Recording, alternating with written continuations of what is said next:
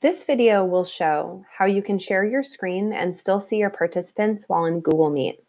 So the first thing you want to do before you get started is make sure that you have all the tabs that you're going to use in your Meet open across the top. It just makes for more seamless transitions.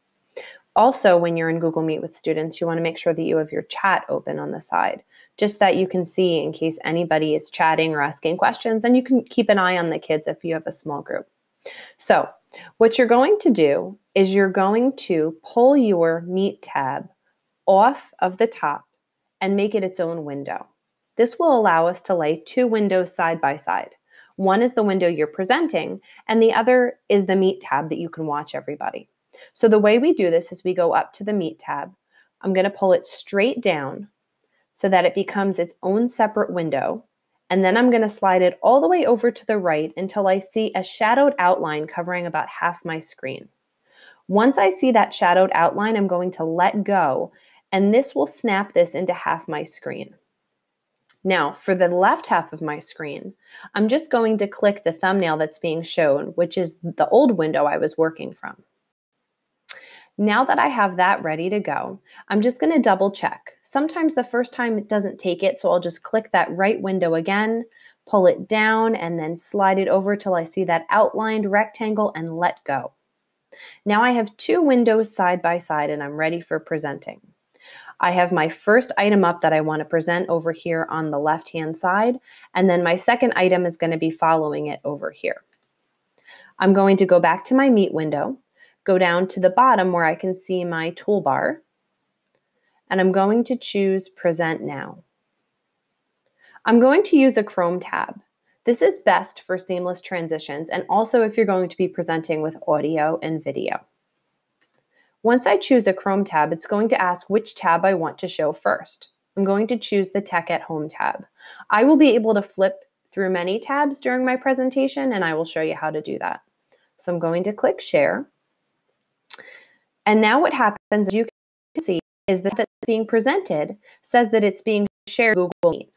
And I can scroll up, down, and my system can see what I'm showing. He just sees below this blue line. So basically, he just sees this whole entire white page of it. Notice I can still see Adam. And if I need to, I can click the chat window to open that.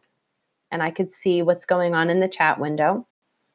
And then if somebody was raising their hand using the nod extension, I would also still be able to see that.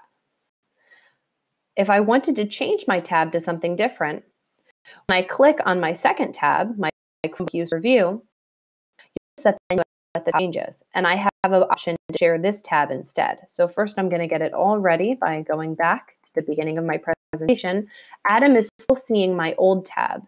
And I can tell because when I look at the top, he still sees the Tech at Home because that's what this little blue square shows, rectangles. So now I'm ready to show the Chromebook tab. I'm going to share tab stat.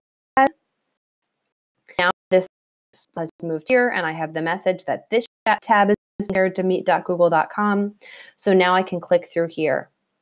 One word of caution about the videos. Some people have noted that they can be choppy, and that's true. However, there are a few tips to keep them as seamless as possible. The first is to make sure that you don't have any extraneous things running. So that might be another program, that might be extra tabs at the top like email or other things that you're working on for later. Another thing that you want to be careful about is keeping your mouse very still. It's been noted that when you move your mouse around on the screen, it actually makes the sound choppier.